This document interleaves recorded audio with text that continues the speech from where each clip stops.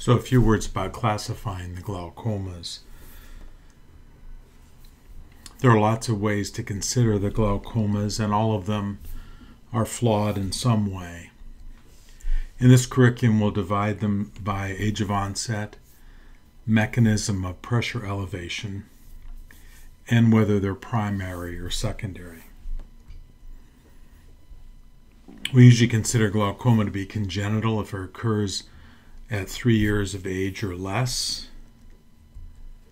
because at about 3 years old, the cornea stops enlarging in response to elevated intraocular pressure.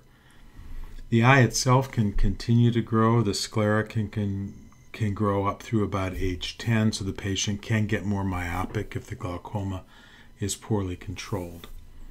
But usually age 3 is a cutoff for congenital glaucoma. Juvenile, from 3 to 35 or 40 years, it varies from source to source. And then adult is over age 35. And juvenile, I think, because it's uncommon for someone to have glaucoma in that age range. And then, even though pressure is not part of the definition of glaucoma, we still classify glaucomas according to the mechanism of pressure elevation. Obviously, normal tension glaucoma, the pressure is not elevated. But we consider why the pressure is up, because most people the pressure is up. So it can be developmental, closed angle, open angle, or mixed mechanism. So in developmental glaucomas like primary congenital and Sturge-Weber, Axenfeld-Rieger syndrome, the trabecular meshwork did not develop properly and does not work properly. In closed angle glaucoma, the iris lies over the trabecular meshwork and blocks access of the aqueous humor to the trabecular meshwork. In the open angle glaucomas, the meshwork is visible. Aqueous can get to the trabecular meshwork, but the meshwork is not functioning normally. And then there are mixed mechanism sorts of glaucomas that have both open angle and closed angle components. And is there an identifiable cause? So is it a primary disease or is it secondary?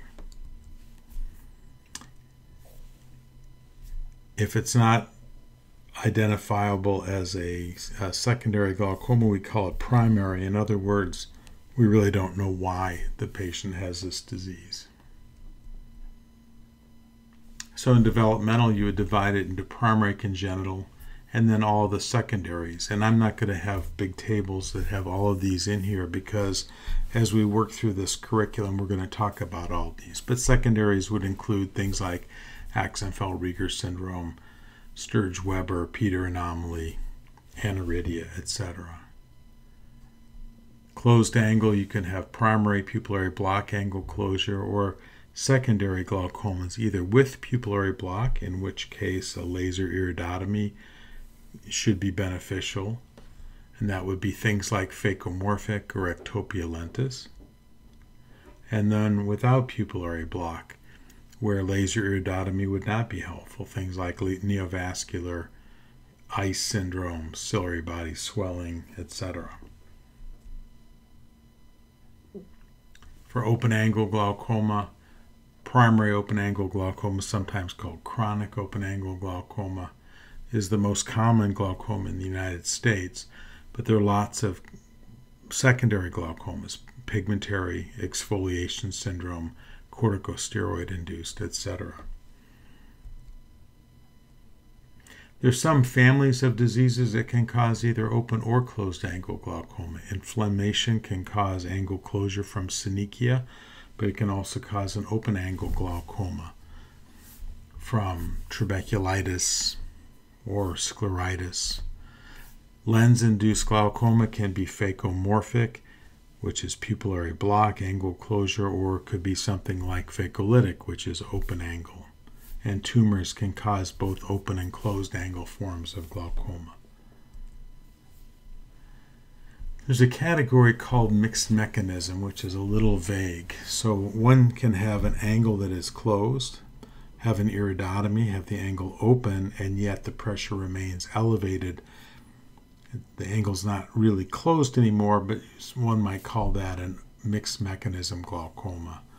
Or sometimes you'll have an open angle glaucoma and after a period of time develop angle closure. An example might be exfoliation syndrome, where the angle is open, but as the lens becomes loose, then that can lead to a pupillary block or angle closure sort of glaucoma. We also have people who are glaucoma suspects who don't have glaucoma, but we're watching them for glaucoma. Ocular hypertension means that the intraocular pressure is outside of the normal range without apparent optic nerve head damage or visual field loss. So really these are people who are at risk for glaucoma but don't have glaucoma, and we'll have a whole section on ocular hypertension.